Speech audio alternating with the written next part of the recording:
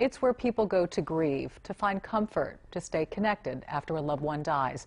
But one local family just learned that the gravesite they've been visiting for almost 4 decades may not be where their loved one was actually buried. Jake Reiner has this story only on 2 tonight. And Jake, you were there when the family met with cemetery officials, right? They actually invited us in, Dominique, because the cemetery wanted to show that they really care about this issue and want to get to the bottom of the confusion.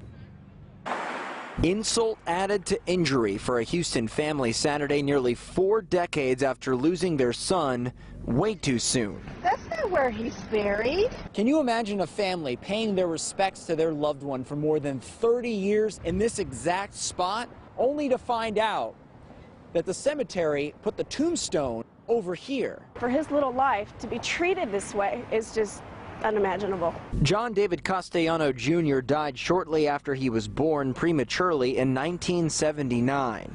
His mother was in the hospital and couldn't make the funeral.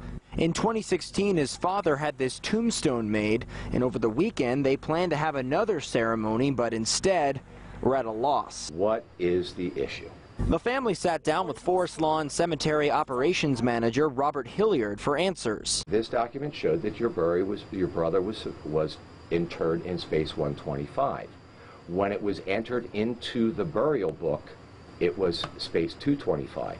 The family says the problem is the space where 225 should be, where it actually is, and where they think Castellano is buried, all don't match up. What if they had to resort to possibly digging up the gravesite? By all means, do what you have to do to find my brother. And they intend to do just that. Officials say they're going to double and triple check their records, also interview any staffers that may have any idea about where they went wrong. Reporting live, Jake Reiner, KPRC, Channel 2 News.